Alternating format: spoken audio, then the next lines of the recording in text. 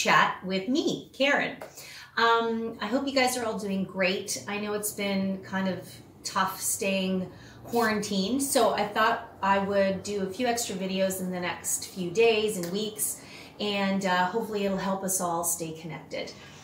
You may have noticed I'm in a different location today. I'm actually in my office nook. I've had to move my work table from the big beautiful window that I normally work out of because, as many of you know, I also own a dance studio and I teach ballroom and Latin dancing, and in light of the current global situation, we have had to close our doors, as many businesses have. So what I've tried to do to scramble to save some semblance of our business is to do some of our classes online. So that's why I've moved the work table over here to create an open space to connect with our students via video conference. So it's been really nice to stay connected and see everybody and get to chit chat, and I'm hoping that some of these crochet videos will do the same for you. And in fact, my actual crochet class that I teach on the weekends, I'm going to attempt to do the same thing with them. So that way we can still kind of get together and still interact. So if they have questions, they can show me their work still and I can answer them. And we may invite you to that too. So if you are interested in participating in a back and forth kind of lesson or crochet chit chat, let me know. Leave a comment in the comment box down below, and we'd be happy to send you the link and have you join in. So I thought today's little quick chat would be about the Chainless Foundation Row. So this is, I've gotten a couple of questions this DM'd to me on Instagram, so I thought I would just tackle that as today's quick little topic.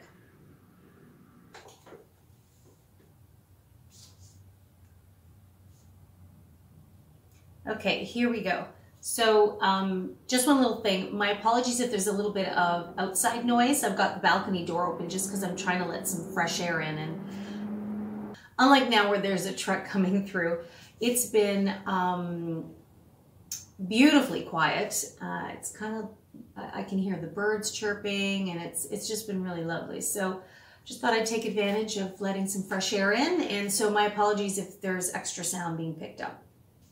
Okay, here we go. So the question is, when should I use a chainless foundation row?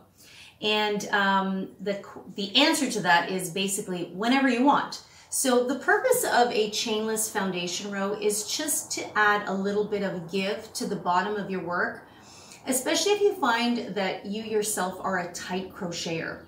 And by the way, after this quick little crochet chat, we're going to be putting up another video based on how to create your chainless foundation row. I know that seems like a mouthful. So we're going to show you how to do it with the single crochet, half double crochet, and I think also the double crochet. If we don't, the principle is pretty much the same. So getting back to the question, when should I use it? Really, whenever you wish to. So it depends on how you want your project to fall and how you want it to look. So if you're a tight crocheter and you're making a blanket, for example, I'm just going to keep it nice and simple. And let's say you have to do a foundation chain of 100 chains. So you chain 100. And if you're a little bit tighter, those chains are going to be tight. So as you go on to further rows and you build up your work, you may notice that the bottom of that blanket is just going to be a little bit, it might snuggle in or be a bit tight compared to the rest of your work. So it'll be much more obvious where you began the project. So that may be a place where you may want to use a chainless foundation row. Another place where you might want to use the chainless foundation row is if you're making a top of any kind, whether it be a sweater or a blouse, maybe even the cuffs of your mittens, because sometimes that can be a project that if you do the foundation chain too tightly, it may be hard for you to get the hand in. So those are good examples of when maybe it might be best to use a chainless foundation row. Now, there are times when the chainless foundation row would not be the best option. So let's say you're doing a handbag or a market bag, any kind of bag where you're maybe starting from the bottom and working your way up. Unless, of course, you're creating your bag using a circular shape, in which case you would use a cinch circle or a magic ring. And actually our next chit chat is going to be about the different options of how to begin a circular project. So stay tuned for that one. That one's coming up next. If you are a tight crocheter, that would actually come in handy because you want the bottom of that bag to sit securely and you want those stitches to be tight. So in a case like that, I would stick to the chain row as your foundation. If I was starting with, maybe I was making a hat, and of course there are many different ways to make a hat, but if I was doing it by just creating a long rectangle method, you could get away with using just the chain row. Another time when you might want to use the chainless foundation row is if you are making a hat beginning from the brim up.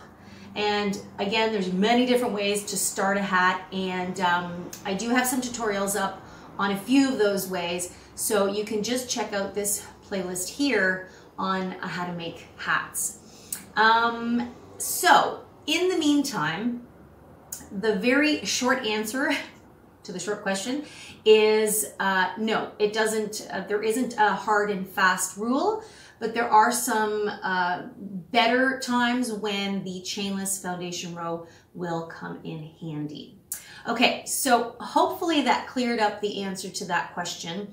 And what I'm going to recommend you do is now go on to the next video after this one, which talks about how to create your chainless foundation row. Holy cow, that seems to be a mouthful all the time. So you can either check it out here, and we're going to put a link in the description box down below. And I loved having this question, so send me more.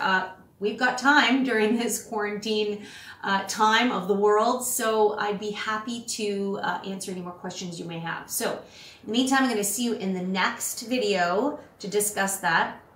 And if you're finding these helpful and you haven't subscribed already, make sure you do so. Just click that subscribe button right there. And that way you'll never miss whenever we upload. On regular, we upload every Wednesday morning. But over the next few weeks, we're probably going to upload more often because people are home most likely and want to catch up on all their crafts. So in the meantime, I will see you in the next session. Happy crocheting!